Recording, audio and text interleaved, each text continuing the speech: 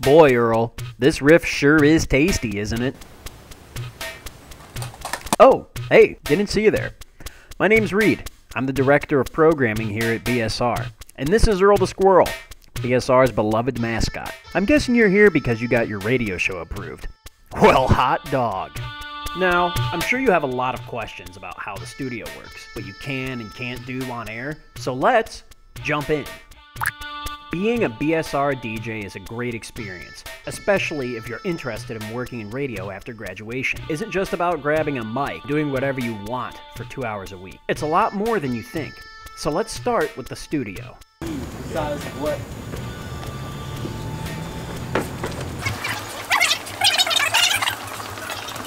That's what I heard. So you're in the studio, ready for your first show. So now what? The first thing you're going to want to do is make sure the board is prepped to your needs. Seeing the board for the first time can be a bit overwhelming, but don't worry, it's not as crazy as it seems. The first 5 sliders are labeled 1 through 5, for the 5 microphones we have here in the studio, plus the DJB system, the phone, and the aux cord. First, you'll need to check the number of microphone you're planning to use and make sure that it's A, on, and B, set to the appropriate level.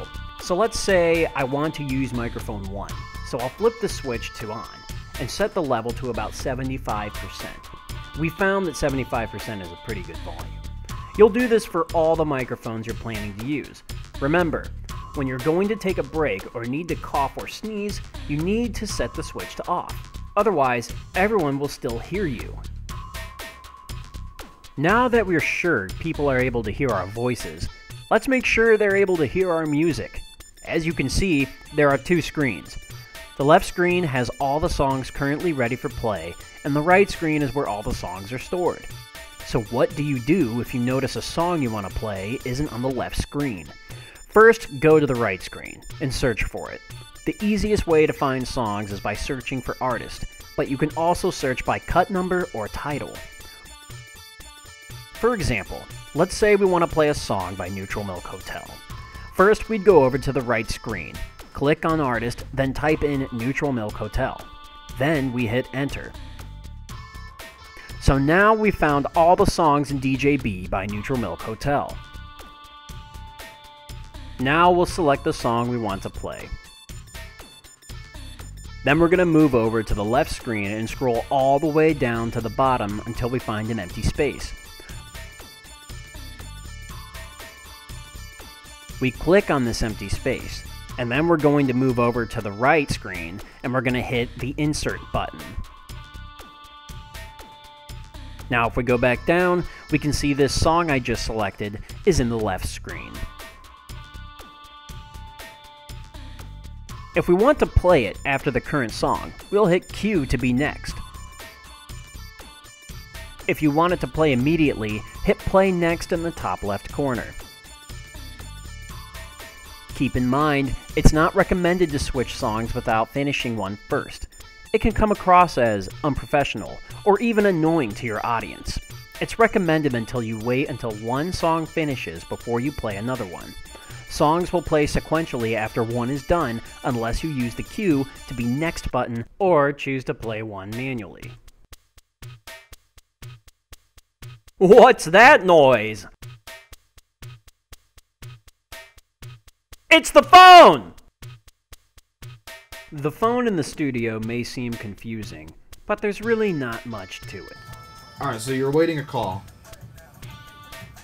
And your caller's calling. Let's say you know who the caller is. The easiest way to do this is when you see it light up over here, just click call on air, the top button, come over to the board, take your phone, turn the fader all the way up, and click on right here, and they will go right on air. That's the easiest way to do it. Now, if you don't know who's calling you, hit the bottom button, the call screening one. You can pick up your phone right here, the flat one. Pick that up, you can talk to them, whatever. And then you're going to want to hit the call on air button again before you hang up the phone, so you can verify who they are. Turn your phone on, make sure your fader's up. That's it. See, that wasn't so bad. Now that we have the basics down, let's talk about some rules. Which brings me to my first point. No food and drinks in the studio. The equipment in the studio costs boku bucks, and we can't risk any of it getting damaged. If you do want to eat or drink during your show, you're more than welcome to play a song and have an eat or drink in the lobby. It's like, what does a chipmunk have that I don't have? It's bullshit. It's the same fucking animal. I don't see why people are so excited about them. Wow, Earl. You're 0 for 2 today. Which brings me to our second biggest rule. No curse words allowed in the studio, except for 4. The only curse words we allow DJs to say on air are bitch, ass, damn, and hell. I repeat, bitch, ass, damn, and hell. Anything other than that is off limits. If you have to ask yourself, should I say this? You probably shouldn't.